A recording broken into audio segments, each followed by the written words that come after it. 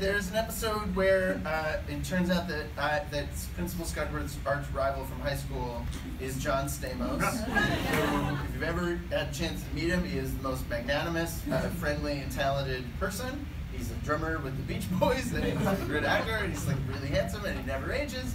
So we were like, oh, that would be really great if he was who you had to measure yourself against.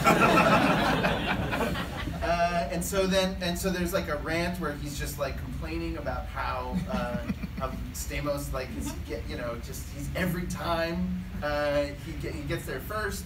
And then I started to just riff on like things that were really bothering me in my real life, and I'm not joking, I get a little teary. But it's a lot of like, I'm so disorganized, and every time I go to the submarine sandwich shop, I forget my submarine sandwich value card every time. And it's like really, and it's really how I felt.